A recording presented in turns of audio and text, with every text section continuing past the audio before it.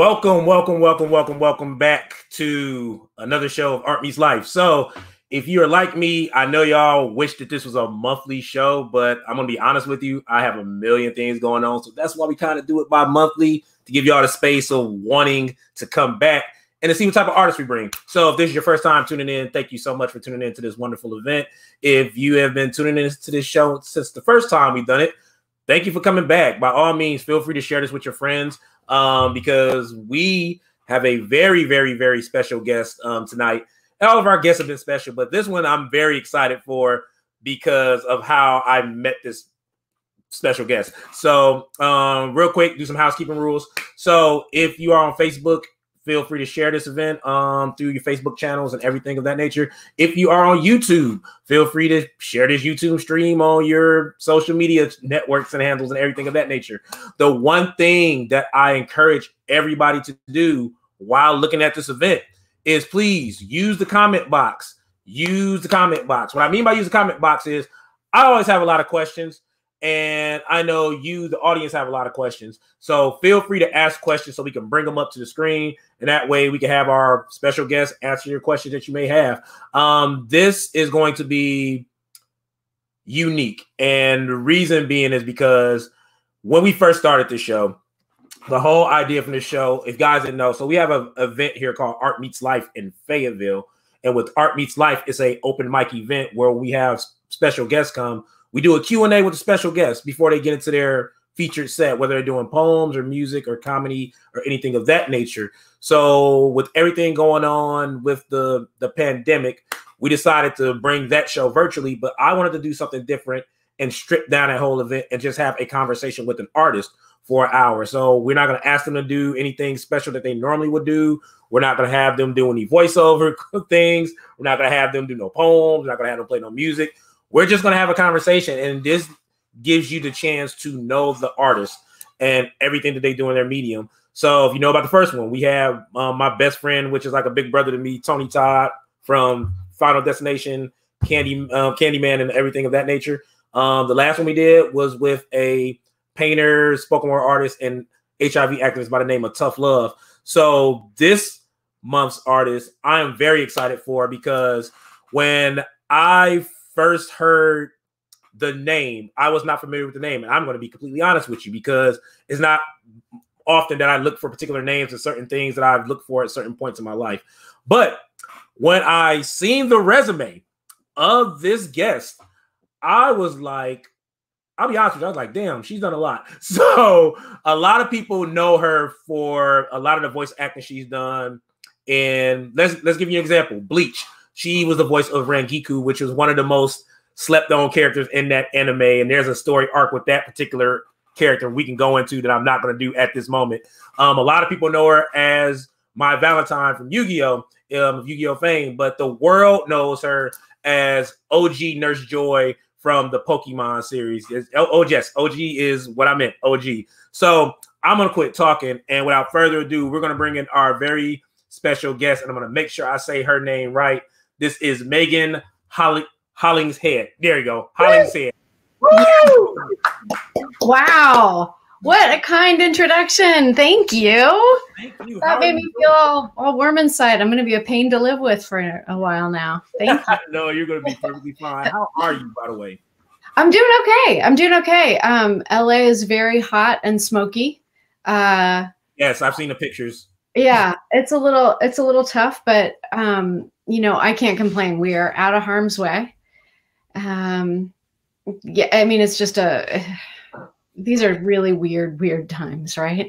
Yes, definitely. You know what? It's funny because me and my wife, and this is like the ongoing running joke for 2020. We were talking, we was like, we're just waiting on one more thing to happen so that way we could say we cleared the Jumanji game board. Everything that's happening right now.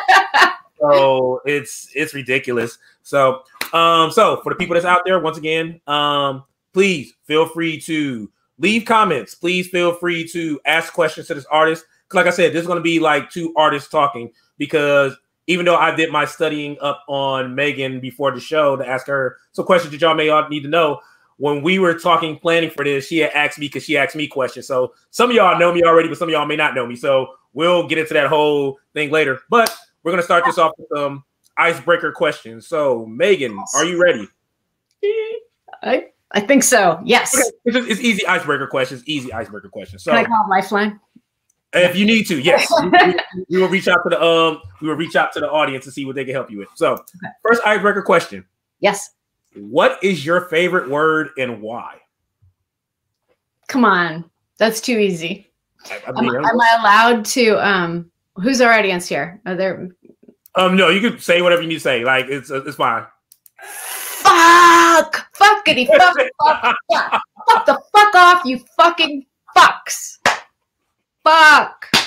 I mean, what? That word, it's just so good. Fuck. God. Fuck. Yeah. I grew up I went to 12 years of Catholic school. I never had a teenage rebellion. I was a very good kid. And when I was like in my 20s, I was driving somewhere with my mom and someone cut us off. And I had lived in New York for a long time, and someone cut us off and I went, "What the fuck?" And my mom goes, "Oh, Megan." She goes, "Well, I guess that's how they talk in New York." I'm like, yeah. Okay, so before I go to the next icebreaker question, I have to thank you because like this is the third show we've done since we started this, and I feel like this show brings out the best of people because it's like asking a question, it's something that no one expects from somebody. Like, oh man, I'm gonna have to send you like the previous video so you can see what I'm talking about. What is everybody say that? It's the best word. Oh, yeah, I got you. So, your least favorite word and why? It's 2 words. Shut up. Okay, so why shut up? No one should ever tell anyone to shut up, ever. That's just so cruel and so blah, blah, blah. I can see it got to you already. Yeah. Yeah. Why would you? Why? No, there's no reason. Never shut up. Never, ever, ever. You can say, "Hey, this isn't the right time. I need you to be quiet now." Shut up. That's the most violent thing you could say. Got you. So questions are rolling in, by the way. So I'm going to put them up here soon after we get out the icebreaker question. So next icebreaker question. What profession, other than the ones you do, would you like to attempt and why? Well, I wish I were 100 years younger. And I wish there's so many things. Like when I was in college, all I wanted to do was get out of college. But now this is why I get why like senior citizens go back to community schools. Like now I'm like, wow, why didn't I study math? You know, why? Oh, I wish I had studied like astronomy. This is so interesting to me now. If I did something different, like first of all, the arts, I want to draw. Like I might actually go to take more art classes, just stuff like that. I'm super into quilting, like not as like making quilts, but like as an art form. I'm into fabric arts. But what else would I want to do? I want to be a ballerina. Should have stuck with my dance classes. And an economist. Wow, that's an interesting job. It's not just about numbers. It's about like people's behavior and trying to predict stuff like that. And I don't think it's possible. So that's kind of fascinating. Nice. So, last icebreaker question. If this last one, it's an easy one. And I always preface this because I don't know everybody's religious beliefs or what they do and what they don't believe in. So if you believe heaven exists or if you believe in believe in a higher power, what would you like to hear that higher power say to you when you have passed on from the mortal plane? Well, golly, the first thing I would say is, phew.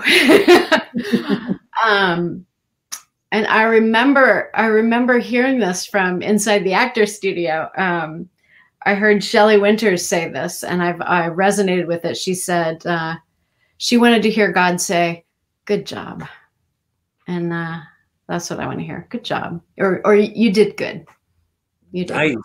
Nice. So that's the icebreaker question. So I'm gonna bring up one question that somebody brought up, which I'm gonna consider an icebreaker question. So this comes from a Bill Spade, I believe that's how his name is. He said the Stanley Cup Finals are here.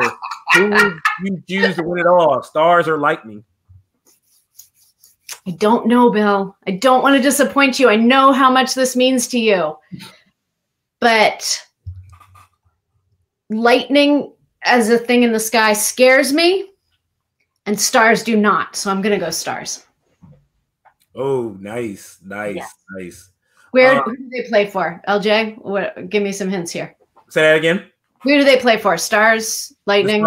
I think Lightning is Tampa Bay, and the Stars, I cannot remember. It's been a while since I've watched hockey. I'm not going to lie to you.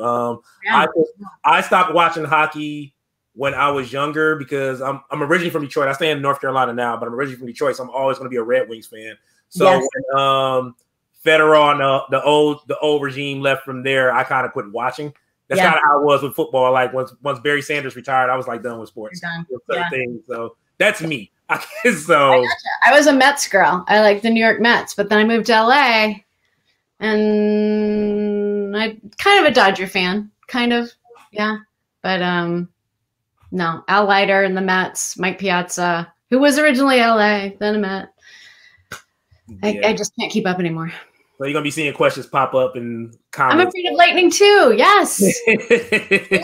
For life. Yes. So somebody said Dallas. Yeah, I thought it was the Dallas Stars, but I didn't want to say it and somebody come from my head on my own show. So I was kind of like saying, I don't know. Yeah. So, thank you, Hillary. Yeah. Thank you guys. So I think we're good and ready. Like I see more questions in here, but I'm going to try to bring them back when we start talking about the particular topics that some folks have asked already. So Megan Hollingshead. Tell us. So I know a lot of people may know your story already as far as like where you're originally from and where you live at now. But if you could tell us a little bit about your backstory as far as where you were from and stuff you used to do as a kid. And then I'm going to start building up from there. Excellent. Okay. So I'm from LA or the LA area. I'm from the Valley, from Canoga Park, which is Super Valley. And I lived there when the song Valley Girl came out. And I thought it was cool. I thought it meant it was like cool to be a Valley Girl, not that they were making fun of Valley Girls.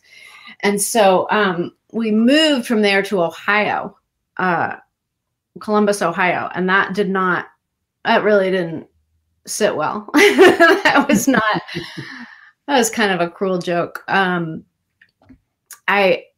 went along with things, you know. I was always like, okay, pretend everything's fine has been my life motto. Like, just pretend it's normal, pretend everything's fine. So I went to Ohio, but like I wouldn't acknowledge that there was snow. Like I wouldn't wear snow boots. I wouldn't.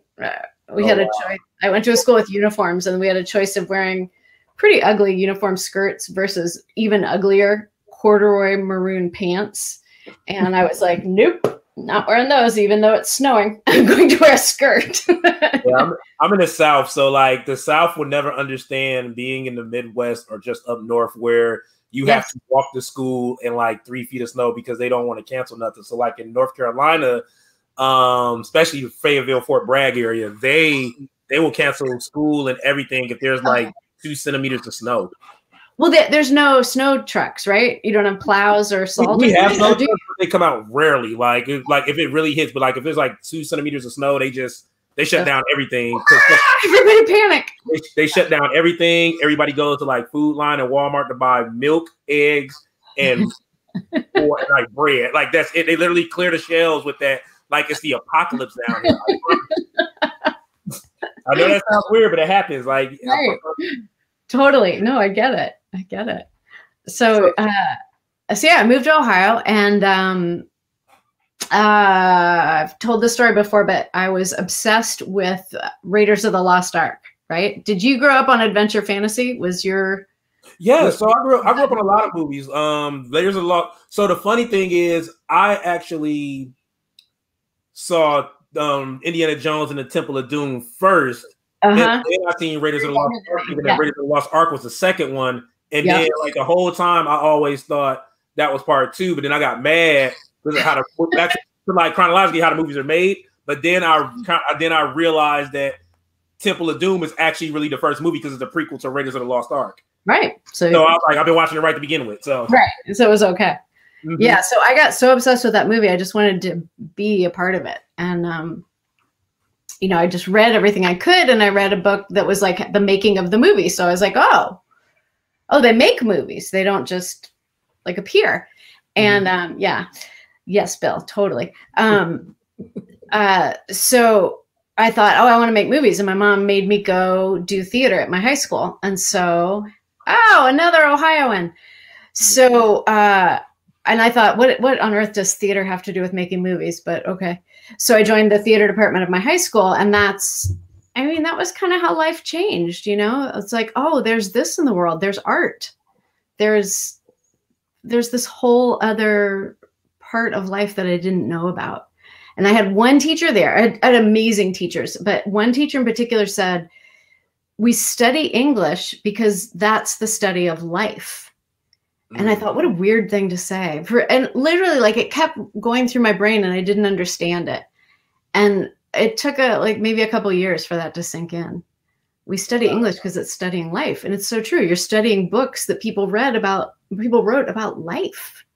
And same with theater, and same with movies. That's what, I mean, you know, there's action, adventure, sci-fi where you just kind of want to escape. And there's an element of it that's teaching us who we are and teaching us what's important to us and how to be in this world, because it's not a given. You know, we don't wake up in the world knowing how to be in the world. And so we need these reflections from poetry, from movies, from other people. Like, we need ways of interacting with each other that aren't just, hi, how are you? Fine. To help us be human. Which is definitely interesting that you brought that up to segue to the next question. So, voice acting is one thing, but before you, I believe you got into voice acting, you actually, so I want to hear like how you actually got started in acting to begin with, because I know you have a plethora of theater accomplishments you've done as well. So, what got you interested in acting to begin with, aside from Raiders of the Lost Ark? Yeah, well, you know, it's funny, like in retrospect, I can see other forces that guided me into it. But at the time, it was just one step at a time. I wanted to be a part of this thing. I knew that I loved art. I knew that I loved the community. Like, theater is such an amazing community. You're with this group of people who all have the same goal.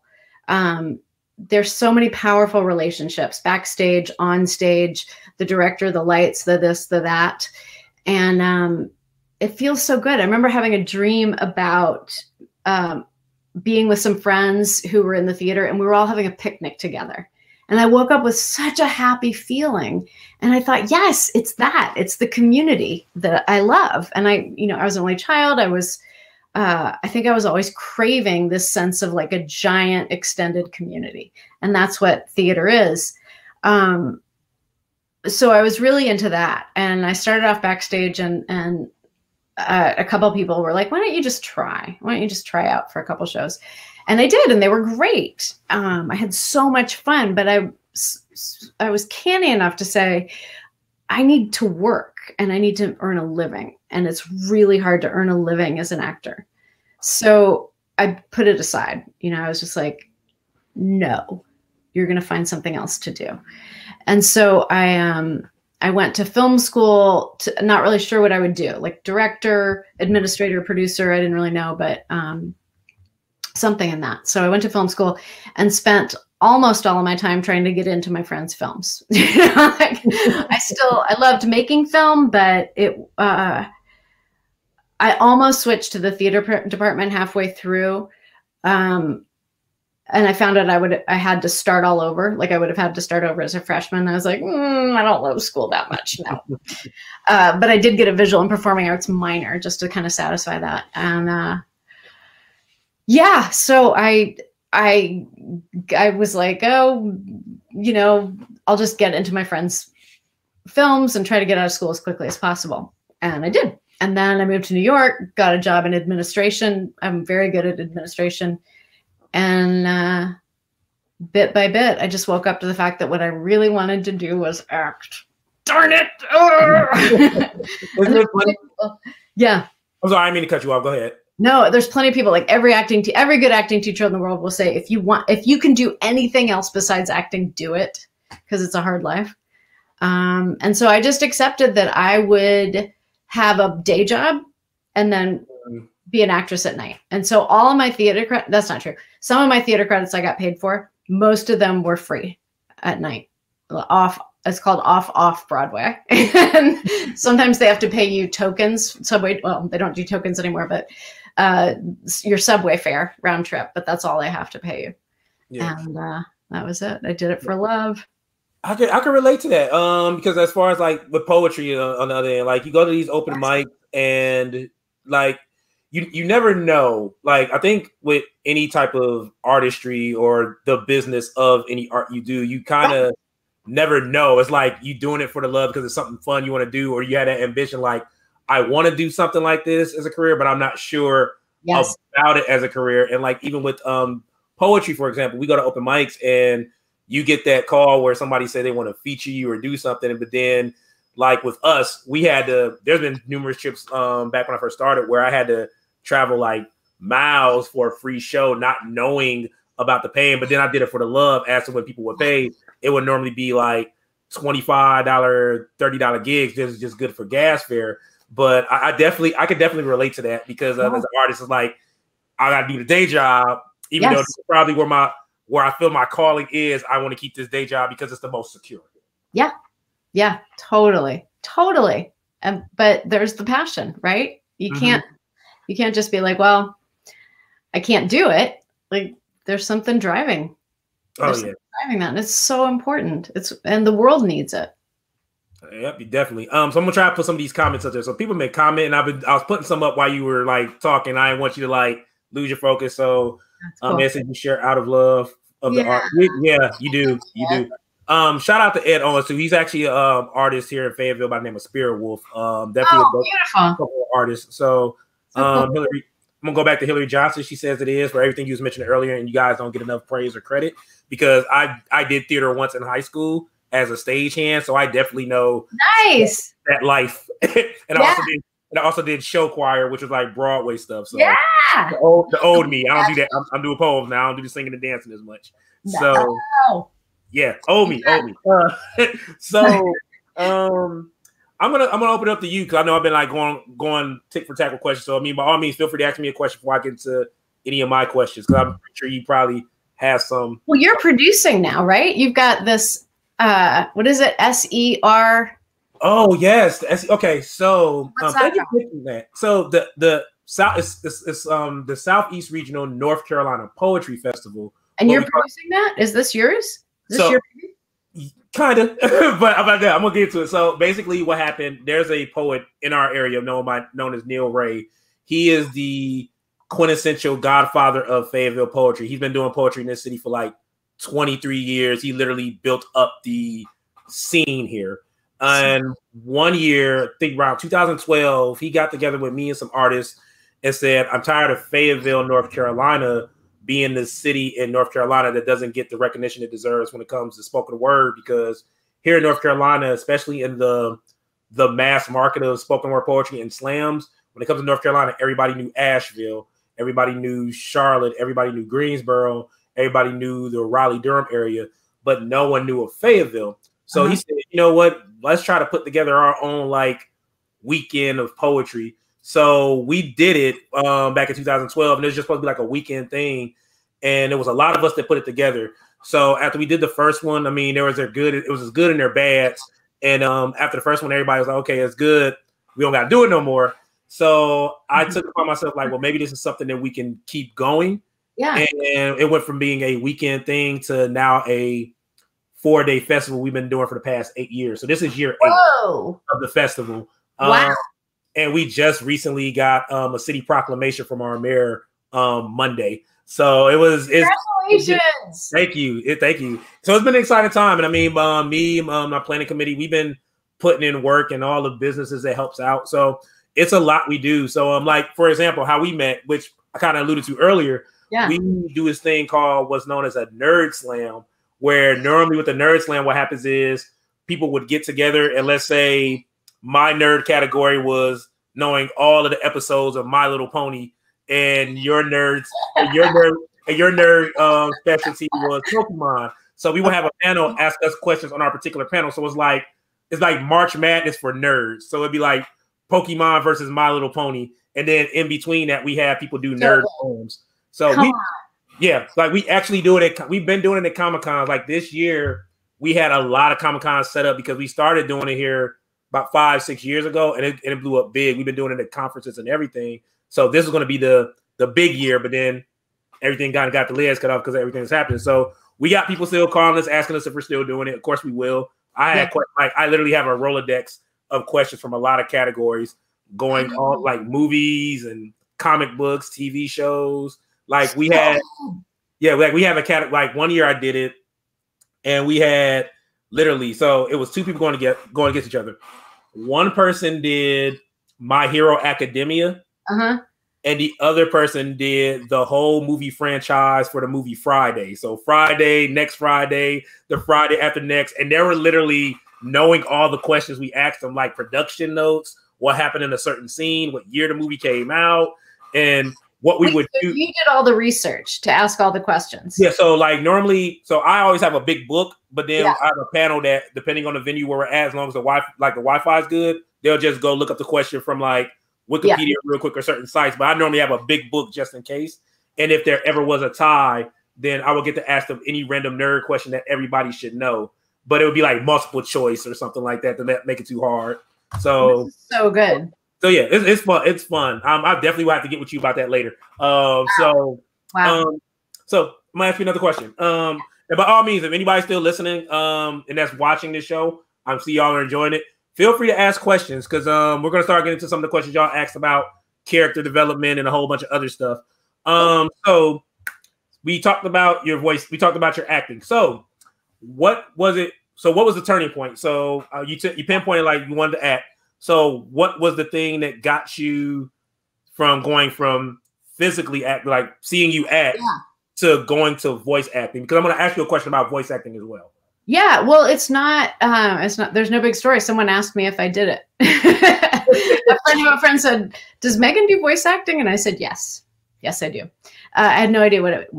I mean, I had a vague idea what it meant, but so, and I think I had more guts then than I do now. You know, life is life, and it's kicked me around a little bit. I mean, I've had an easier life than a lot of people, but you know, it's harder for me to say yes when I don't know how to do things now than it used to be. But at the time I was like, yeah, sure, I do voiceover. And basically I had an audition, and the director taught me everything I needed to know. He just told me how to audition for all these different characters. And one of them was Nurse Joy in Pokemon, and I booked it. And having that just was a springboard into lots of other roles.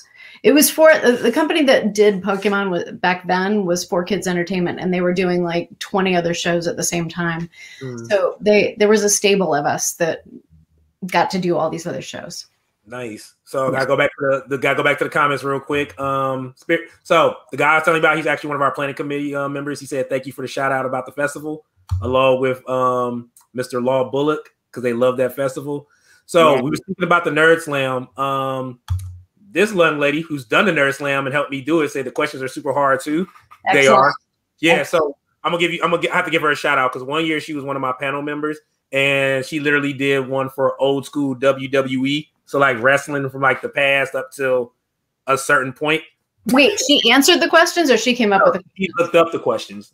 She looked up the questions like what was like the Undertaker, what was his name when he first came out? Like stuff like that. Like and I didn't realize it until like I seen the answer, and I was like, you know what, that makes sense. I'm not gonna tell nobody on here because I don't want them taking that and then my Nerd Slam doing it. So wow. And then like poetry, being a nerd. Yes, it does. Of course. You know, that's the thing about, like, I had done some conventions early on, and then I wasn't doing conventions for a long time. It just wasn't working into my schedule. And then I was right before COVID, I was back to doing conventions, and I forgot how much I love people who come to conventions. Speaking of nerds, what a wonderful group of people, right? Like it's just, it's the funnest thing. I get to be a nerd. Everyone else gets to be a nerd. There's no BS, right? You just need to show up and be yourself. And I've had more like heartfelt, sincere human encounters at conventions than I would have imagined. It's such a privilege to get to go to conventions. Yeah. So I'm gonna ask you this question. Yes, I'm gonna ask you this question real quick. I kind of heard someone allude to it, and I'm hoping it can happen. So once again, I'm in Fayetteville, North Carolina. I heard that the people for Fayetteville Comic-Con are trying their best to get you here next year. Oh, I hope so. I hope so. I love them so much. I hope so. I hope they can get you here. Nicest, coolest ever. Yeah. If not next year, maybe in the future. I mean, like I will, yeah, I'll walk. I hope that's where I met Veronica. That's where I met Veronica. Excellent. I met her here. And like we friended each other the first day I met her. Like, hey, can I get a picture? She's like, yeah, what you do? And then she saw a book I had came out with, which is basically a poetry chat book with nerd poems like that came out. And I still need to get it to her. So, you wrote a poetry chat book? Yes, I wrote a poetry chat. I wrote a couple of poetry chat books, but I had one that's about nerd stuff. Nerd stuff. So like, there's a poem. There's like real life situations based around like certain things. So like, there's a poem that talks about the pressure from the eyes of Eeyore from Winnie the Pooh. There's another poem that talks about interracial relationships from the mind of King Bowser from Super Mario Brothers. because that can't be happening without something already happened. Like, so that's like it's just a whole narrative I made. But yeah, just stuff like that. Yeah. Wait, how long have you been writing poetry? And did you start by writing or did you start with a spoken word? I started with writing. So I've always tell this story. So to this day, my third grade teacher, God bless her soul, is still alive right now.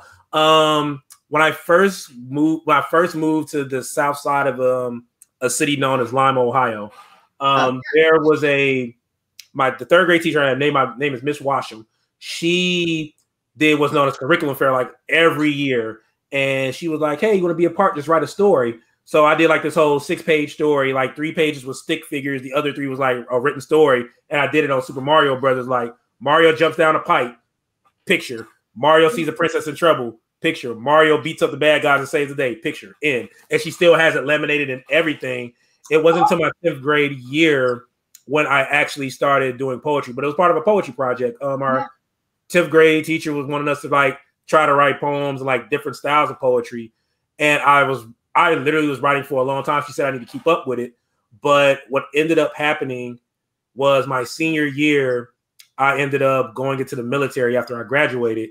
And I kind of stopped writing for a little bit. And then I started picking it back up, but just doing it as a hobby, like on Black Planet and MySpace. So what ended up happening, so my last deployment, I had a chief warrant officer that wrote a poetry book. And he saw some of my writing and was like, "Hey, we should take these poems that you've been writing and just make a book out of it." And I literally took all the poems, used some of my deployment money when I got back, published a self-published book. And I went to an open mic and I was like, I'm going to go here. I'm going to do these poems.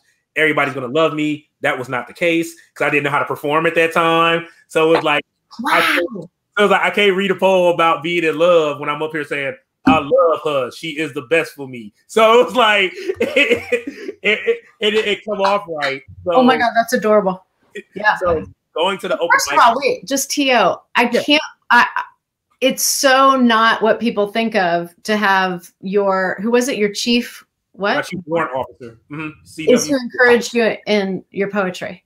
Nobody thinks that. Yeah, and like you were saying, like it's when you look at hindsight, 2020 hindsight on everything, like some things happen in life that lead you back to certain things or lead you to certain things. Because when I was thinking about poetry, I was done with it. Like I wasn't thinking about doing anything with this. I wasn't thinking about trying to do a book. I was just like trying to live my life, be in the military and everything. But then just so happens I end up finding out about open mics in my city, finding out, writing about stuff, finding out later in life that poems don't have to necessarily be love poems and breakup poems and hurtful poems. You can have fun with your poems. You can be creative with your poems. You can do nerd poems. So it was like all those things over the years like helped out with a lot. And yeah, man, it's this beautiful thing. So we're gonna get more into voice acting. We're gonna get more into but then we're gonna get to your characters. I know a lot of people want to hear about certain characters on here. Cool. But there's something I did kind of skip over that I want to double back to. So we're talking about the arts and how you were saying like the arts is a beautiful thing, but I don't know how many people know, and forgive me if this is valid or not valid anymore, let me know. But we were talking about my festival, but you're a founder of a festival yourself. Oh yeah. Yeah, and this goes back to how theater is such a community. So two of my best friends on the planet, Martha Banta and Dave Turner, really wanted to start a theater festival. You know, it's kind of a case where I was a really good hanger-on. You hang on to the right people and great things happen. And so I was like, heck yeah, I want to start a theater festival. Who wouldn't? So we spent a couple weekends driving around to a couple different locations, upstate New York. We went to Woodstock, and Woodstock was awesome. But our sense was kind of like, yeah, Woodstock already has a really nice artistic vibe. They kind of have everything they need. And we ended up in Glens Falls, New York, which is right by Lake George, which is this gorgeous, gorgeous vacation spot.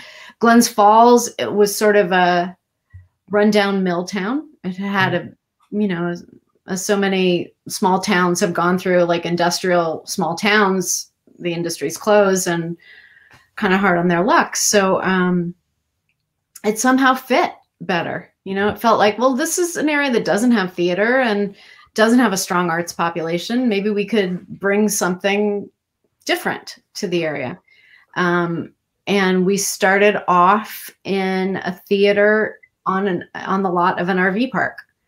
And and eventually converted an abandoned Woolworth's store into a theater. The first couple seasons, it was just literally an empty Woolworth's with a stage and chairs brought in. And then over the 10 years that Martha and Dave ran it, and at these points, like I was just kind of coming and going when I could. It's like a proper theater now, like all built out. And I had the privilege of doing 2 shows up there, as well as helping out in any other way I could. Fundraising, never stage managed, but like, yeah, fundraising, running around, cleaning dressing rooms, just being there, answering phones, just having fun. That is beautiful and is motivating. Seriously, that is like motivating, because I think a lot of people don't understand like when you like the passion of everything, and like the fact that y'all did that is like you said, abandoned building, and literally years later now it's just on like theater. Like I don't. Oh yeah. Like that's like if that's not a motivating story for like art and just life and what you love to do, I don't know what is. So it's totally like out of nothing, just like boom, boom, boom. It still amazes me. Again, I never had the business sense of it. But so I probably couldn't have envisioned as much as other people did, but that's why it takes a group, you know? That's why I don't do things on my own. So, try to do it alone and it just doesn't. Got you. So I'm gonna go. So for our audiences out there, thank y'all so much for asking like all these questions and commenting. I'm getting them up as fast as I can. Before we go to the voiceover work, because we know we want to talk about these characters. Somebody did just ask you a good question dealing with theater. So question is from Jennifer. Theater-wise, what was your favorite show to be a part of? Oh my gosh. Actually, one that happened at that festival, at Adirondack Theater Festival, there's a play called Wit. I forget who the player it is. Maybe Margaret something.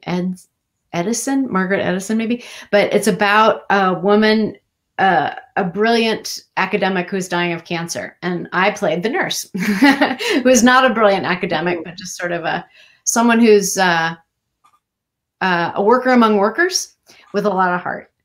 And I loved it because the play is brilliant. It's very well written with a lot of heart.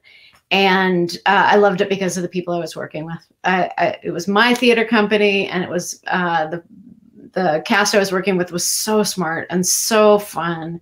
It was just one of the best summers of my life. Awesome. Thank you for that question, Jennifer. We appreciate you.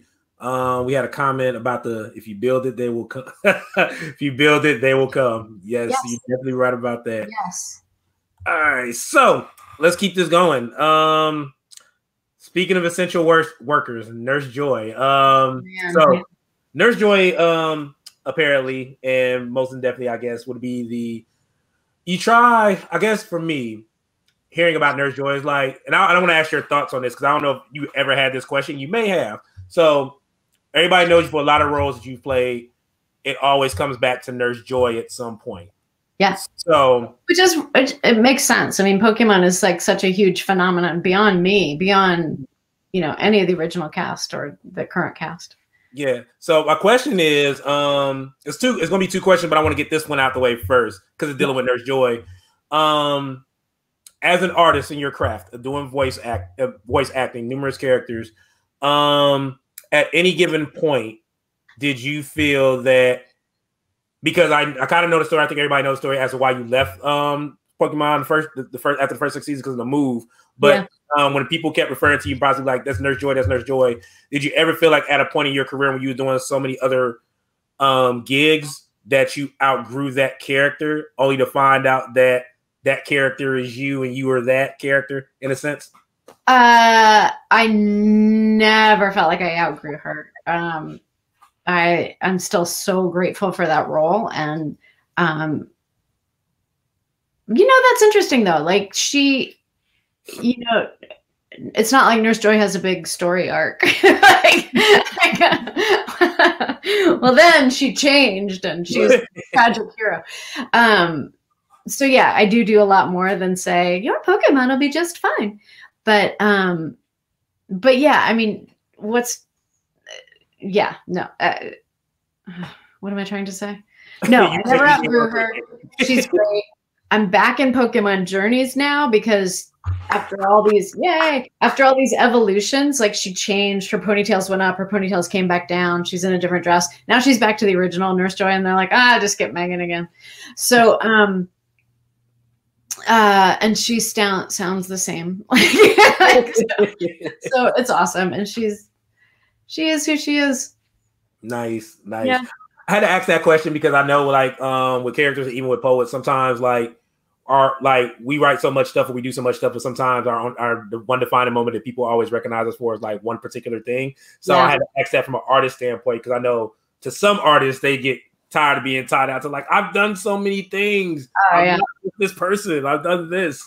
How does that feel for you? Like, do you get associated with one of your works? Yes, I do actually. So there's a poem I actually released a video for recently. So the poem's actually the left, right. Yes, the left, right. And I just got chills again thinking about it. It's amazing. Appreciate that. And that poem literally bothered me for a while, only because I wrote that poem coming off of a horrible summer, a bad breakup, and it brought back a lot of feelings and stories, not only of myself, but other people I've met that went down that road after the military. So I did a poem. It literally was one of the best poems I've written, if not the best poem. And I'm not saying that to be like egotistical, like it's just how people just feel about that poem. And I literally got tired of it because it's like everybody wanted to hear that poem. So like when I would get featured in certain places, everybody wanted to do that poem. So I stopped doing that poem. I would do it in competition. But when it came to doing feature sets, I would not do the poem because I was like, I write more than just this poem. I have more than just this poem. But then I had to sit down and think about it. And I think the opportunity became more apparent that this poem was needed more than for just me. Yeah. When I started doing work with the Wounded Warrior Project and then doing work with the VA. So it stood out more. I was like, I gotta start doing this poem now more than anything because it's not just my journey like I thought it was. It's everybody that's went through this, especially now I had to remember the reason why I wrote it. So, but yeah, like, so that's why I asked that question, because like artists get tired of certain works, but then some works you can just get rid of, like, I'm not that, I'm good with it. But then some works are just so powerful, you got to embrace it, live with it, like Nurse Joy.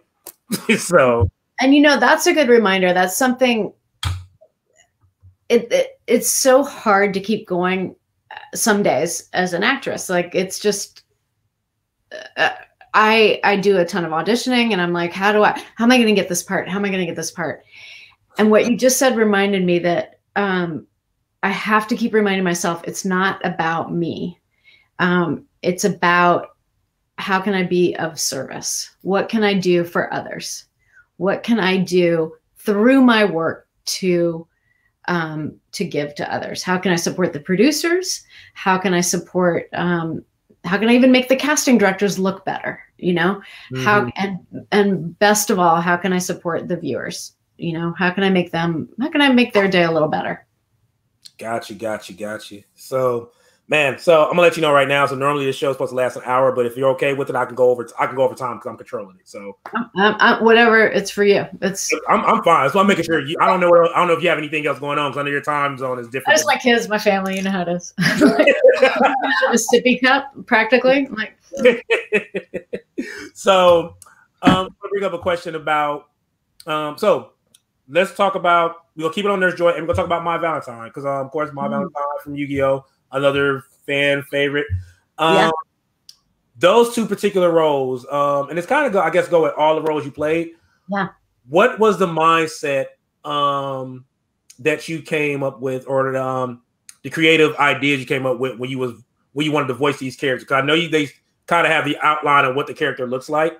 So, what's the artistic mindset for you, the voice actress, looking at these particular pictures and saying, this is the voice I feel they need to have?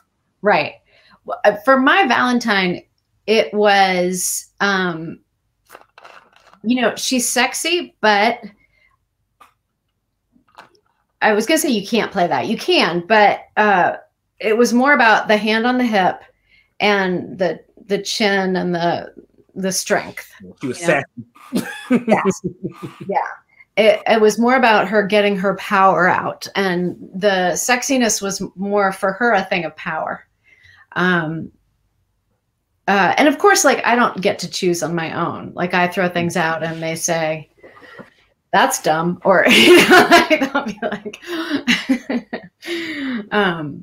no, seriously, they'll say things like, what are you doing? Are you crazy? So yeah, for me, it was power and swagger. Nice. That was the Mai Valentine thing. They'll also, I can't remember with her, it's been so long. And they do this more in LA than they did in New York. They'll play the Japanese and they'll say, you don't have to sound exactly like this, but we're looking for this vibe. This is what that actress did. And we're not looking for that, but we are. That's a comment. We don't want you to do it like this, but we kind of want you to lean a little bit that way. Yeah. Gotcha. The worst is when, like, I'll do something, like the direction will say, strong, independent, fierce, really takes care of her, puts her family first, right? And so I do the audition exactly that. And the worst thing that could possibly happen is when the director said, and can you add a little bit more strong, independent, fierce, and really taking care of her family? And I'm like, what I just did. And he wants me to do something different. I'm like, really, what do I add? What do I take away? I was really sure that's what I did. That's the hardest. So we're gonna go to some questions from the audience, because I was trying to get to this point because everybody's asking the questions way ahead of time, so I try to like build up to it. So first question, because it deals with Mai Valentine, from Hillary. So a couple of questions. How did you get Mai Valentine, or how did you get into the Pokemon Yu-Gi-Oh group? Because to me it seems like a close group. Yes. Okay. Yeah. So I'll definitely let you answer that question. Yeah. So how'd you get into the Pokemon Yu-Gi-Oh group. It was a very close group, and it was which is not so true these days. It was a very closed group. It sounds so yucky, but it was like who you knew, because they didn't like, it was the late 90s, and there was no internet. I mean, there was, but it's not how things got done. It wasn't very democratic. It was like, hey, this guy Norman is casting this show, and you should call him, that kind of thing. It was also non-union, so there was a small group of us who were non-union and who, you know, could do that work.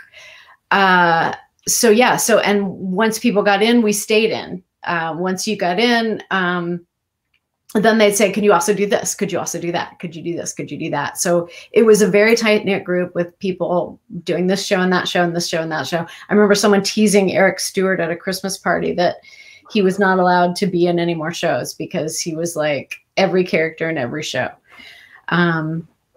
Yeah, so it was kind of a special point in time where the small group of people were doing all the work on all these shows. The business has changed significantly because of Voice Bank, and now auditions go to everybody. But I will say that in anime, it is still kind of a tight-knit group. There is a certain amount of who you know. So you get in and you get known and you move around. Anything you can tell us that is for new projects? Just that I'm lucky enough to continue to work on Pokemon Journeys. And I gotta say, I got nothing exciting in the works. I'm lucky enough to keep doing small parts on big jobs and keep plugging away, auditioning like a maniac. Nice. I have a question about that, but I'm gonna try to get to some more of these fan questions real quick. Just want to leave these out there. Comments. Talking about Mai's favorite. She's such a badass. And Hillary also said her too because she liked the way she played the cards. Yes, she was not messing around. All right. So I think you already answered her question because Hillary had another question about the projects which you just answered. But she said but I will put this up because of the other part. And she wanted to be a voice actor, but don't have the equipment. So what can you tell her as far as like what equipment she would need and what routes could she do in order to, I guess, go for that goal? I mean, in times of COVID, it's really challenging. I think the equipment is last. The first thing is to invest in acting. And again, in times of COVID, that's really hard. But yeah, as soon as you can, take acting classes before equipment.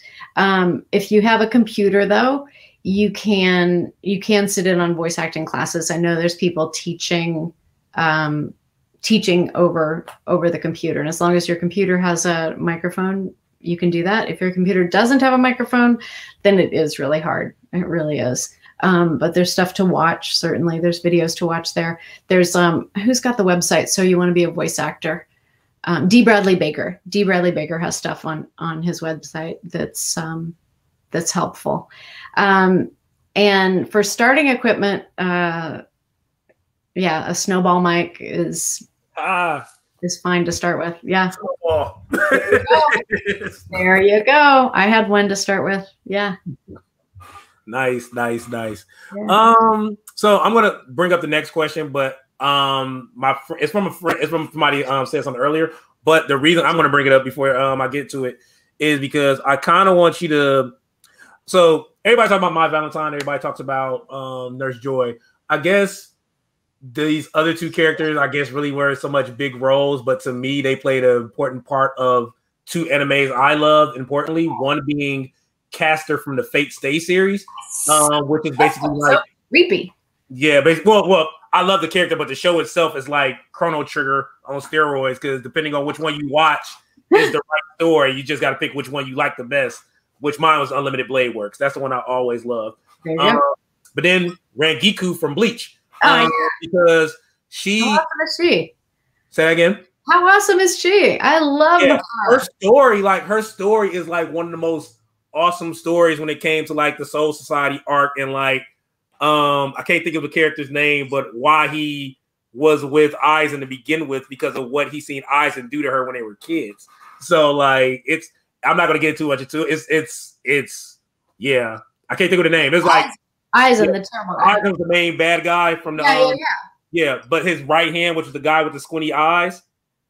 I can't think of his name right now. Somebody's gonna probably comment, but yeah, somebody needs to comment on that. I can't think of it either. But Rangiku's story, basically, it was insinuated that he saw when they were kids that Aizen and a couple of other people assaulted her. I ain't gonna go too much in depth with it, but they assaulted her. So his whole thing was, growing older, he did his best to get close to Aizen in order to try to. I know this. Now I gotta go back and watch it.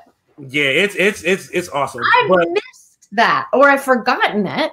Yeah, it's awesome. Like I love that about it. I hate that he died off, but the question that the guy posed is, so cool. Which role or roles mean the most to you?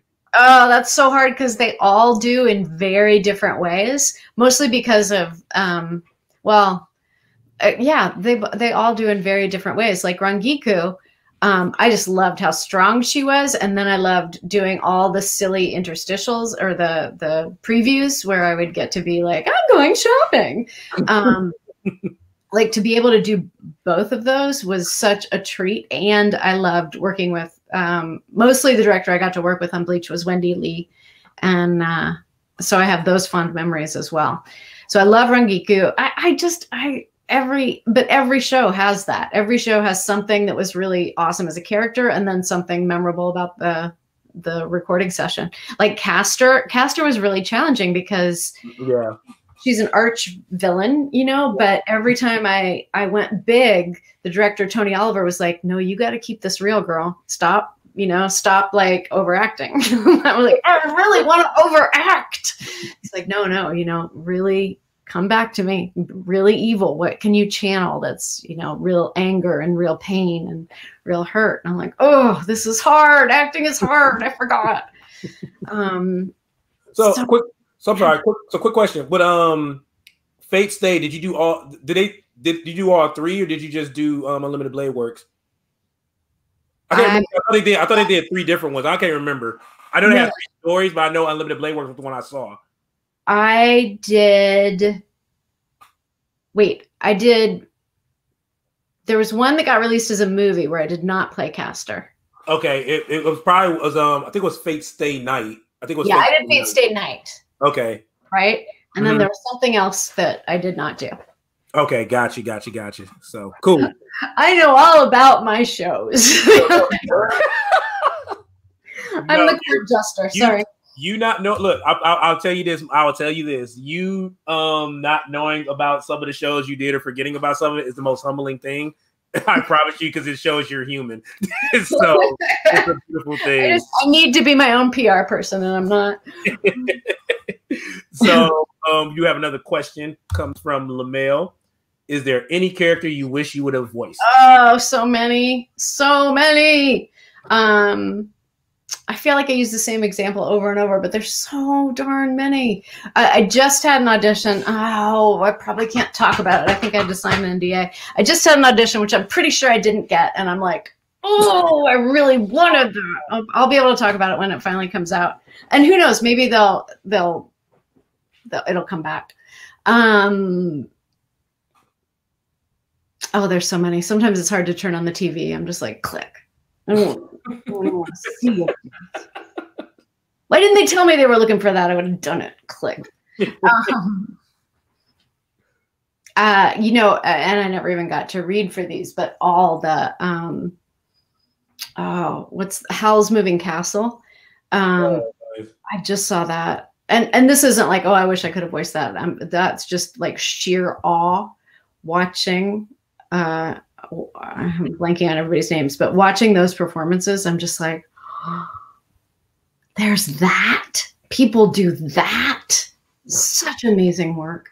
So I want to be that when I grow up. Gotcha. Real quick, while we still, because I got a few more questions myself, and then I'm gonna have to let Megan ask me some questions because I've been talking my mouth off. If you want to follow her, go to her Instagram. Follow that handle right there. Go ahead, be friends with her. She may follow you back. Be friends. and all that good stuff.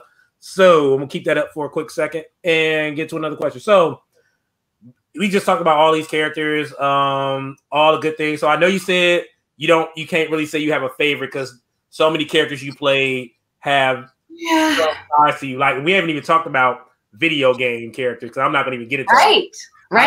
I'm trying to keep it anime because we can go to that whole catalog. I'm gonna keep it anime. So and so I'm gonna give you 4 characters: Caster, Rangiku, Nurse Joy, Mai Valentine. What's one trait in those characters that you see in you? I'm evil, manipulating. Well, I gotta go. Good time having fun. Okay. Caster. I mean, Caster actually had. It was a little bit of a stretch, but she did have a vulnerable side, and she was hurt. Rangiku is brave, and I'm sometimes brave, and silly, and I'm often silly. My Valentine is tough and has a tough exterior, even when she's vulnerable on the inside. I can do that. I can play that game all day long. And Nurse Joy, good old Nurse Joy. How am I like Nurse Joy? I fix broken things and giggle. Nurse Joy. Oh, this is Nurse Joy plays my everything's gonna be fine card. Oh. Everything's fine. Everything's always fine. It's fine. It's fine. Man, I figured I had to give you that question. Yeah. Well, so I got. Let me let you have the floor for a minute too, because I've been, like I said, You've been asking all the questions. You've been. I know, but it's just I need people. Wait, so how'd you get from Detroit to Fayetteville? It was a long walk. No, I'm just playing. Detroit was cold. Just military, really. But it really wasn't supposed to be military. So I had plans to go to college, and I was looking to go into college to get a master's, well, not master's, a bachelor degree in music theory, because I was big on, I did a lot. So I did choir, I played sports, and I just loved dancing. So I did a lot dealing with the arts and dancing. Yeah, I used to. Yeah, man, You still dance? Not as much as I used to. And that's a whole nother story I'll get into in a minute. And what ended up happening was I became impatient. I didn't think I was gonna get to any college, and I think I put in like maybe I think the low number of college applications. I think I put in like 5 or 6, and I got 2 came back and then they didn't approve me. So I was like, you know what? So this is probably good enough for me to go ahead and just say, you know what? I'm gonna go ahead and go into the military. I got a couple of good friends that went into the military, so I ended up going. And then when I came home for Christmas, seeing my grandma, gave her a hug. She's like, yeah, you had a letter that came in like after you left to go into basic training. And it happened to be a letter from Ohio State University. And it was a full ride scholarship to Ohio State for music theory. So oh my God. Oh my God. Oh my God. Oh my God. Oh my God. So I feel a certain way. But you just never know, right?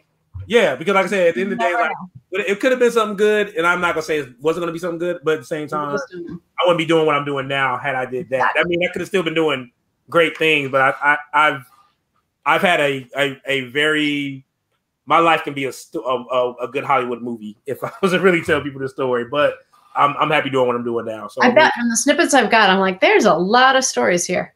Oh yeah, there's a lot.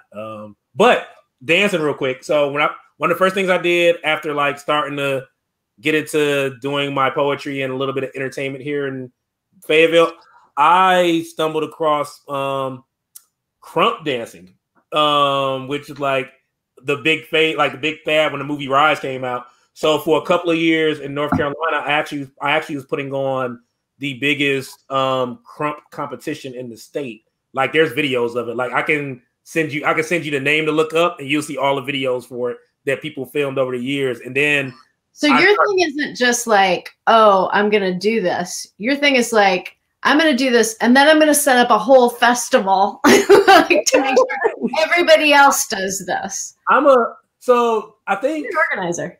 I think I don't, you know what? It's weird. I think I wear a lot of hats, and I'm just so used to.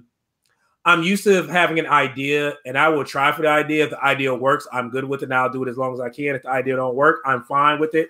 I'll learn from it and keep going. Poetry has always been something I love, so I'm going to always stick with poetry and public speaking. As far as putting events together, like that event, I've already set in my head is going to happen next year because there's been too many people for that particular art form of dance, crump dance, because there's a big following in North Carolina in the country that I had talked to the people I know that still do it.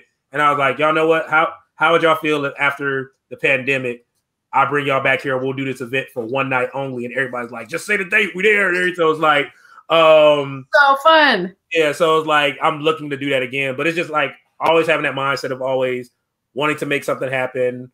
And like you, community, I've always been like the mindset of community, as long as it's like I get something out of it, but the main thing is the people that you serve, because like you can't be like, you ever had the thought or somebody ever tell you like you're the queen or the leader of the thing, your domain, but you're like, that's cool, but I can't be an effective leader or a good lead of something if one, I'm not doing the same thing I would ask these people to do, and two, if I'm not serving them, then I don't need this position. So that's literally like the mindset I've always had, and I'm always saying purpose over popularity, because as long as you know your purpose, it will oversee the popularity all the time. So yes. Where did that come from? Where did that spark of purpose over popularity come from? Good question. So at one point in my life here in Fayetteville, North Carolina, I started to get what I'm pretty sure you've seen your numerous years of the business, the big head. So, nobody told me nothing at a point. And the realization of that came, it was after an event that me and some friends put together. We did an event, I think it was the Art Acoustic. No, it wasn't the Art Acoustic. It was like an event we did. It was something like some big event we did. And after the event, like a friend, his name's Cartier, he was like, hey man, we got a business meeting we got to go to. Everybody's there. We got to make sure we're there.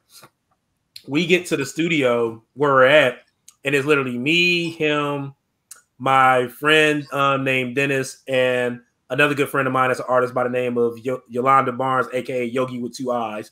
And it's just us. So I'm like, okay, where's everybody at? They were like, yeah, have a seat. We need to talk. So I'm like, okay. So literally they ran down everything I was doing. And like, that was like considered conceited, bit egotistic, everything. And the biggest thing I got out of that, like before they even started, my friend Cartier was like, well, you have 2 options before we do this talk. After you listen, you can do one of 2 things. You can submit or you can fight. Basically meaning you can submit to what you did wrong and try and change it, or you can try to fight against it and don't change nothing at all. And when I think you have a circle of friends that literally care for your well-being and will tell you about that, it humbles you and it brings you back down to earth. So literally that's where that all started. That's literally where the purpose over popularity started. I'm floored that you have friends like that. Oh yeah, like we care enough to not just be like, oh yeah, he's got a big head, I'm not dealing with him anymore. Oh no, because at the end of the day, like why would you put yourself around people that don't tell you that? Because like at the end of the day, if you think about it, like think of anybody that's always told you did good in something all the time and do not tell you your mess ups. So that way, when people know you're messing up and the person does, some random person say, hey, I think this is just an opinion. I think this could have been done different. And you don't take that feedback. And the first thing you like, well, it doesn't matter. I'm an award-winning person. I did this. So like you cannot live off of stuff you've done in the past your whole life. Like if someone says, and this ain't saying that you do this. So let's say if somebody was like, hey, Megan, I think that that role in such and such video game would have been a better role for you had you gave it more passion. And you just came out nowhere and saying, well, it don't matter because I'm always Nurse Joy. And then it's like, yeah. So yeah, that's where purpose over popularity came from. Wow, that's so good. So that's so good. So are you enjoying your talk right now? Like I said, I know this is not like your typical like kind of con. That's like, why I like it. That's so cool. And now I'm thinking, it's funny, nobody ever asked me like what what shows I phoned in. Or like, are you ashamed of any of your work? I don't know what I'd say, but I know there's jobs where I went home going,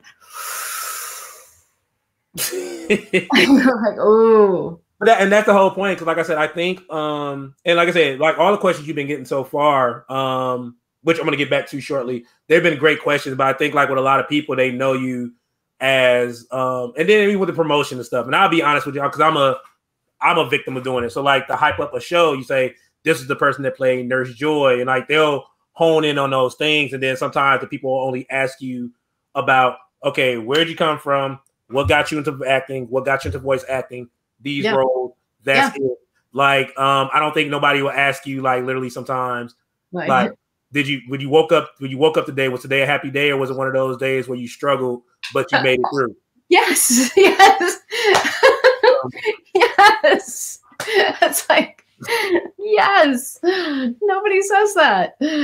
Yeah. So LJ, was today a happy day, or was today a day where you like woke up and struggled, but you made it through? So today was a great day. Like most of the days when I wake up and I feel like it's going to be a rough day, it's literally because I made it that way. I woke up with the intention of making it that way. And I think sometimes that's what ends up happening. I got this life hack that says if you wake up and give yourself a happy thought or tell yourself a happy thought, then 10 times out of 10, you're going to probably have a good day. I mean, some things you can't avoid if it happens because life is life. But if you wake up already knowing that today is going to be a good day, you claim it. Just claim it. I mean, it's true. It's true. Yeah, but my day, I woke up today knowing I was going to get a haircut because I needed a haircut.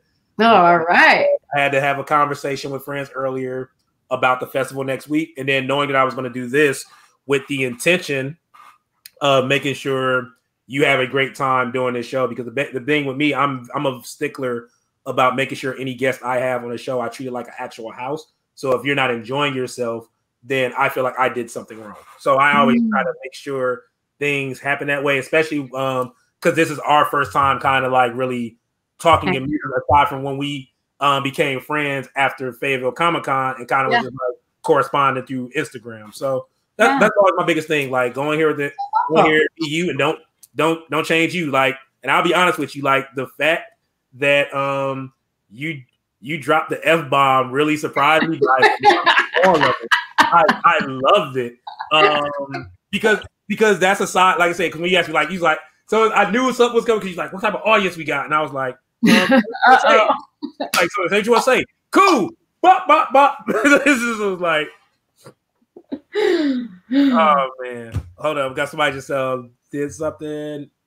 Every day you can wake up to life is a great day. Yes, sir. Yes, sir. It's true. It's true.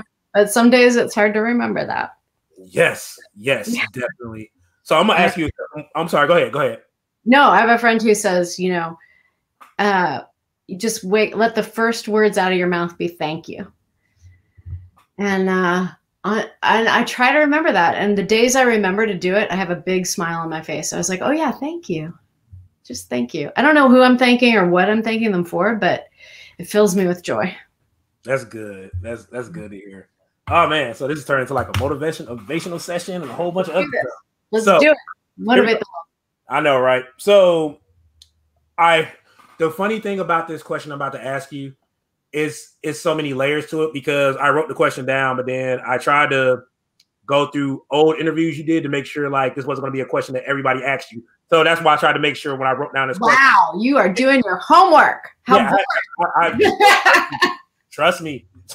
Trust me. But I don't remember the interview, but you harped on this so eloquently that I loved it. And I was going to get into something dealing with this because of you and Veronica Taylor and when y'all did y'all panel for Fayetteville Comic-Con, because of something that I wonder how it has affected you. But the first question is going to be, has there ever been a role that you've turned down, not because like you just said somebody gave you a role, said, no, I'm good, you just pass it up. Did you ever turn down a role that just at some point didn't feel right? I don't turn down roles, but I do turn down auditions. I don't turn down roles because it's work. This is my job. And work is work. It doesn't. I feel like that would be just spiritually the wrong thing to do. My schedule is not so busy that I can afford to turn down work, but blah, blah. I do turn down auditions because once I did a job, there's a lot of anime pornography. And I said I would not be a part of it. And they talked me into doing, they said, well, you'll be a secretary that has nothing to do with the actual sex scenes. You'll just be a secretary in a totally standalone scene. Like nobody's naked. It'll be fine. I was like, all right. But I did this job and it felt so uncomfortable. And then afterwards I felt like, oh, what if my mom saw this? But she wouldn't. There's no chance ever. but so that was my thing. I was like, all right, I'm never going to do another project that I would be afraid my mom would see. No more projects that I wouldn't want my mom to see. So that's my bar. Good. I'm with you. I think I did a show one time it was at an event. I think it was more so, and it's not something that's bad. I think it's like a hip hop event, but it was more so people wanted to hear the music and the words more than just hearing the words by itself. So when the music's not playing, you hear more talking than you hear yourself performing. And I stopped doing like events like that. There was one story, not for me, but I had a friend who's big in the poetry game. I'm not gonna say his name because if he was watching this, he'll kill me. He told me about the worst experience he ever did was he took a show. It's supposed to be like, I can't remember. I think it was supposed to be like a R-rated event as far as like they can curse and stuff like that. But then found out that the show when he got there was like in a strip club. So he basically was performing while dancers is dancing, and the work he had wasn't coincided with the dancing. Yeah. So he's like, yeah, never. He's like, I would never. He's like, never again. They got to let me know ahead of time. So they didn't tell him it. They didn't tell him it. It was like a spot. I think the spot just opened up. They was like, "You ever gonna do this thing?" Just opened up, and he was like, "Yeah, I got you." Then next thing you know, he gets there, and he's like, "Oh, I already paid me, so I gotta go do this job." Oh, that's so uncomfortable. Yeah. Oh. So, showbiz. It's so glamorous. Yeah, God, if people only knew. So I have two more questions for you. Yes. And by all means, we're gonna try to leave it for anybody else to ask questions. So by all means, get the questions on here because when I'm done with the questions, I have no more questions. So audience, you can put questions up there if you need. Out of questions. So I am bringing this question up because now I'm going to something I've seen with Veronica Taylor and you, but I have to give I have to build up the story to get to this question. So 2 incidents happened in my life dealing with nerd stuff that I've seen. One, there was a woman. Actually, I'm gonna tell you about the big one. I'll tell you about the big one because the big one, the one that really holds the weight. So years ago, I have a friend. Him and his family stay in Atlanta. They went to Dragon Con, and they dressed up as a Simpson. It was him, his wife, his son, and their baby. So it was like basically Homer, Marge, I think Lisa, and basically Maggie. Yeah. So they took a picture and they put it on Instagram. Like if you look it up now, you will still see the picture and all the comments that came from it because it was a black family that dressed up as the Simpsons. And literally they had so much backlash for the picture because they said that the Simpsons aren't black. They're yellow. Yeah, they're yellow. But people were just they say they're white. They're not. So, but the one big thing I would say about you and Veronica Taylor, and it warmed my heart because one, I know Veronica Taylor, but I didn't know you at the time.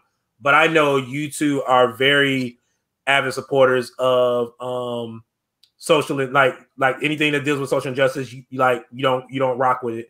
Anything that demeans any race, gender, or creed, you don't rock with it. And I know that with you, you've recently been on like your Instagram, and every now and then you'll put up pictures which like race bending. So like anybody that takes a character that's from white, they made them black or anything other than white, you post them.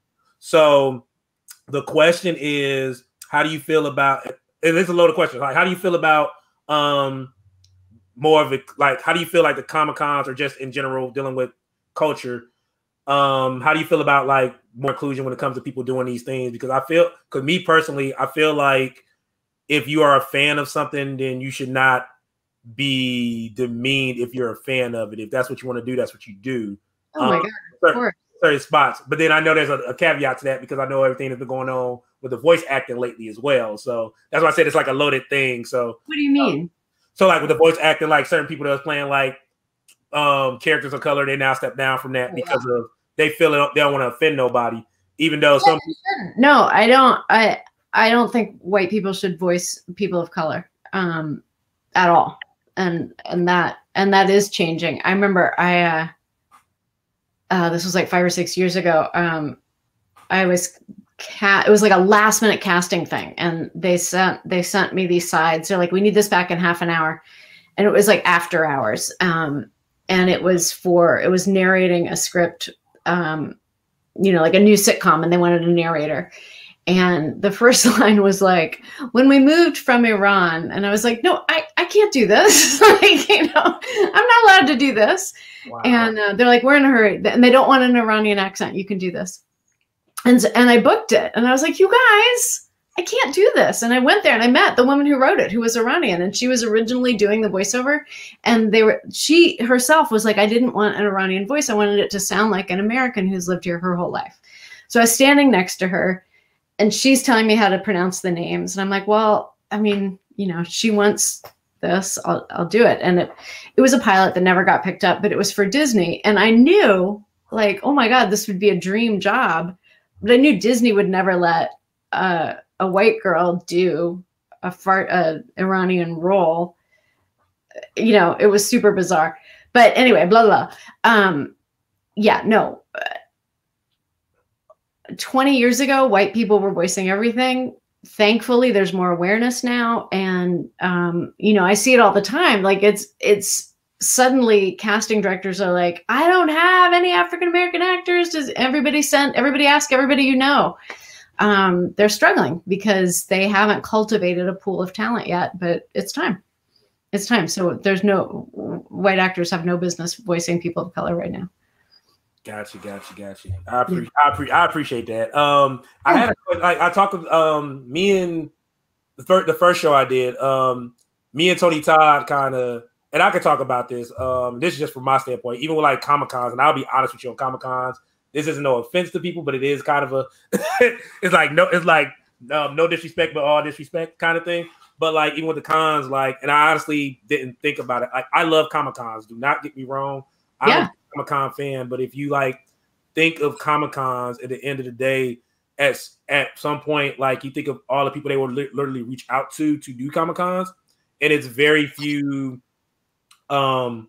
people of color that they really reach out to do Comic-Cons. And I don't know if it's because they think the name's not as big or they don't have that much of a draw, which is weird. Wow.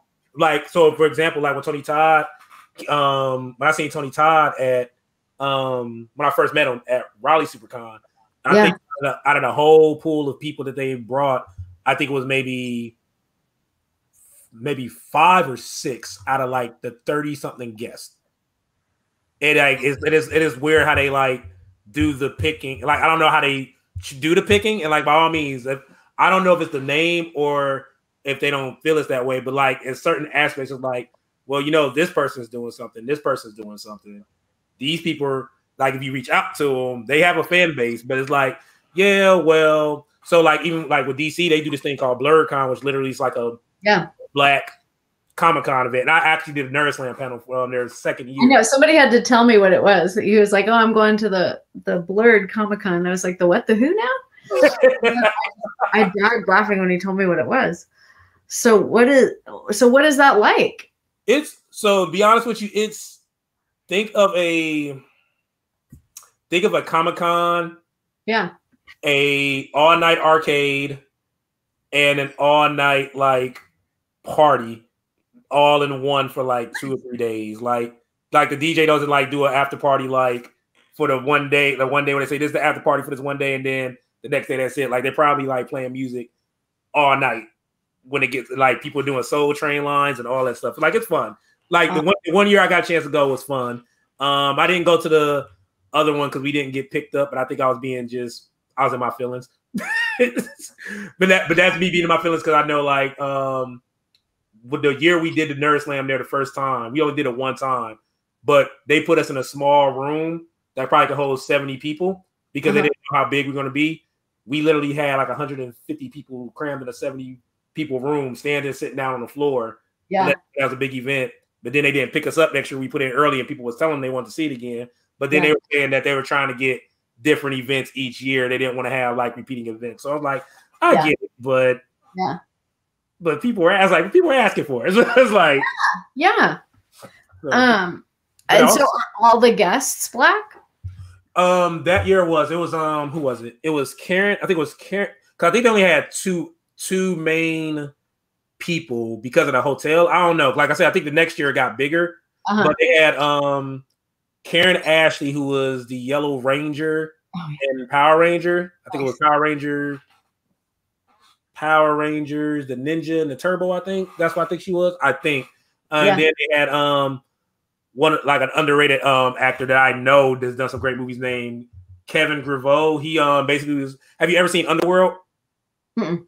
Okay, so Underworld was this movie. Basically, vampire falls in love with a guy. He ends up becoming a wolf. So then they talking about interspecies dating, and he literally wrote the comic book for it. They picked it up, and he was just like a big black werewolf in it. But he also did voice acting as well because he played Black Beetle in Young Justice and in other TV shows as well. So, but that's the guest they don't have. And then the year after that, then they had Estelle, who played I think Garnet from Steven Universe. She was here last year and a couple other people. So I think their whole key is just it's not literally for Black people. It's everybody who wants to come that loves cons, but it's just put on by the proprietors of Black person. So and they just the whole term blurred Black nerd. It's so good.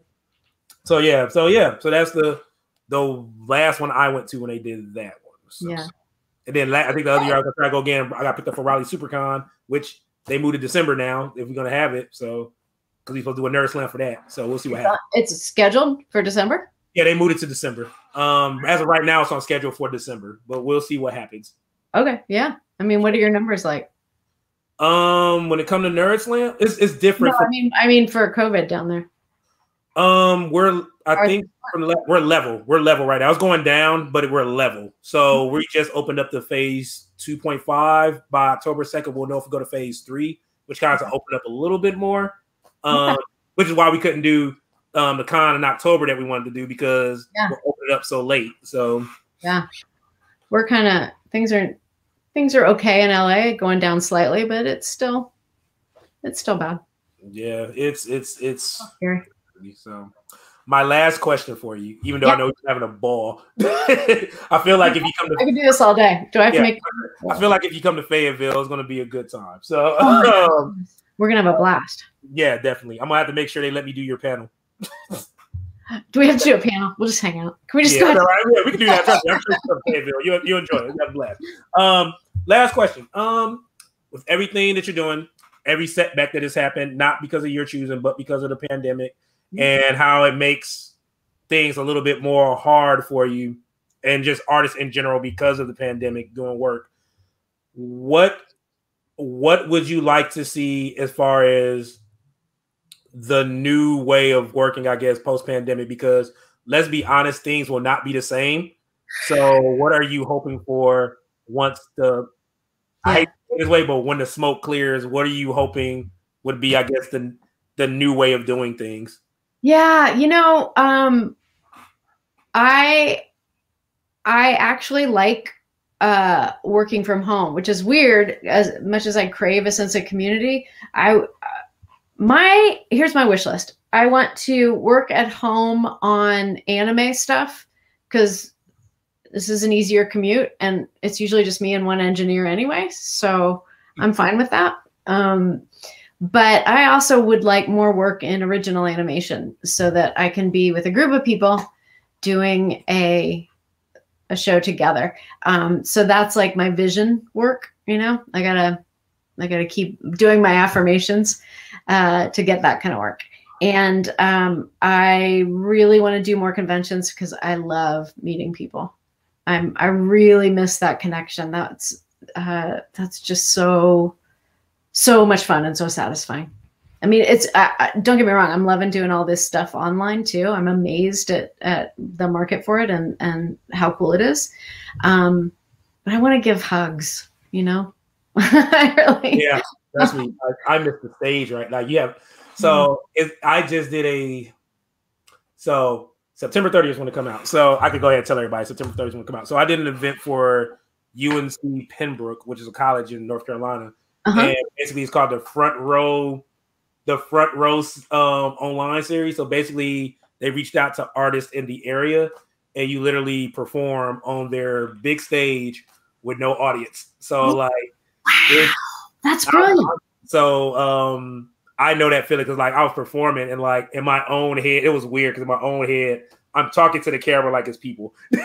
And I'm thinking like when I get done, there's people clapping, but it's just like that feeling of performing. Because even with this, like performing online it's good because it's an outlet, but it's you have to literally channel the energy you want that you're not getting. And it's not a bad thing, but it just lets you know how much as an artist you appreciate those things. And I think more so now than ever, people will get a better appreciation for the arts in these conventions and things like that.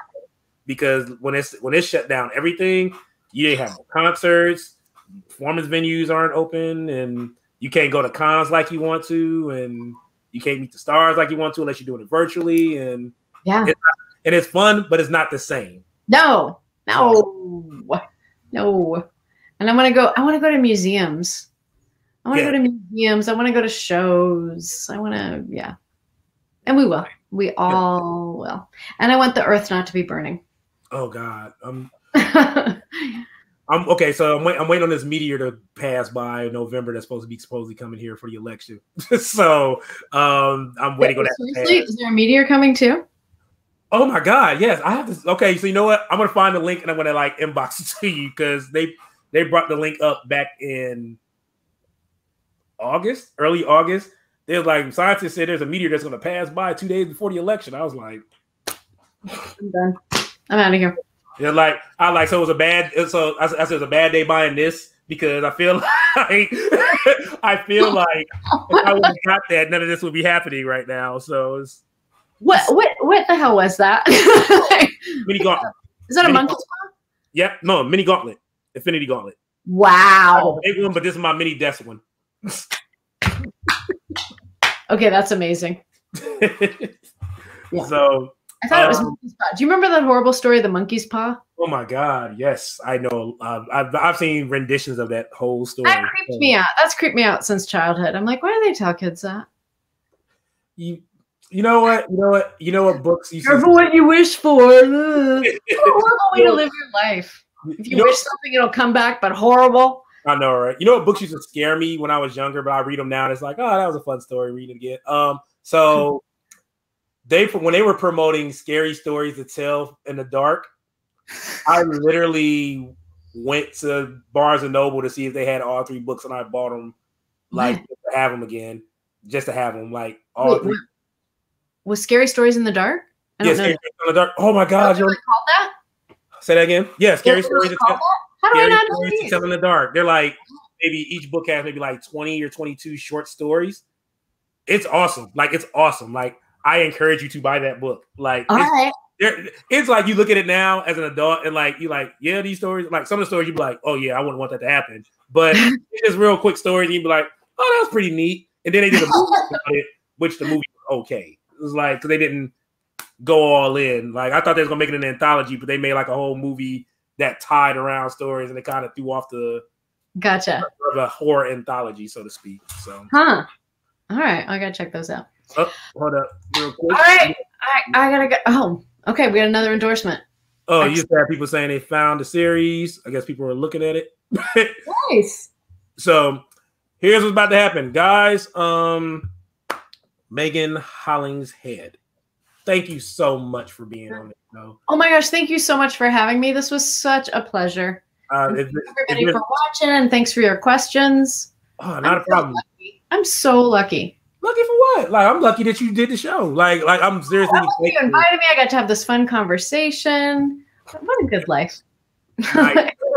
Is there anything you would like to tell the people before we end the show?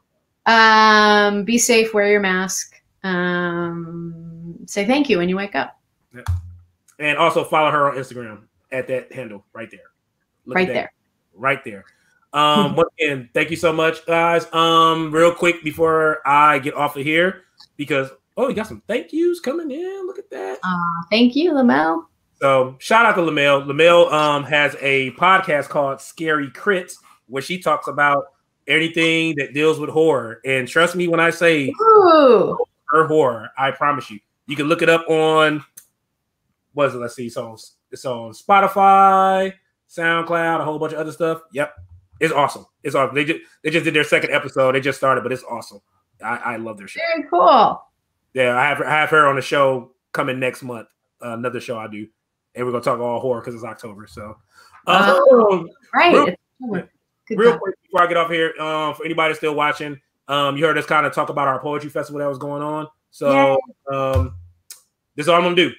Ways to watch the festival next week. You can go and look up both of those pages. You can look up the Southeast Regional NC Poetry Festival community page on Facebook and the 2020 Southeast Regional North Carolina Poetry Festival event page, because we will be streaming all the events, not only on Facebook, but on YouTube as well. And you can look it up on YouTube right there, following that link. Y'all keep me busy, and I appreciate y'all. Y'all are busy, and I appreciate y'all. I will say this, and then we're going to wrap the show up.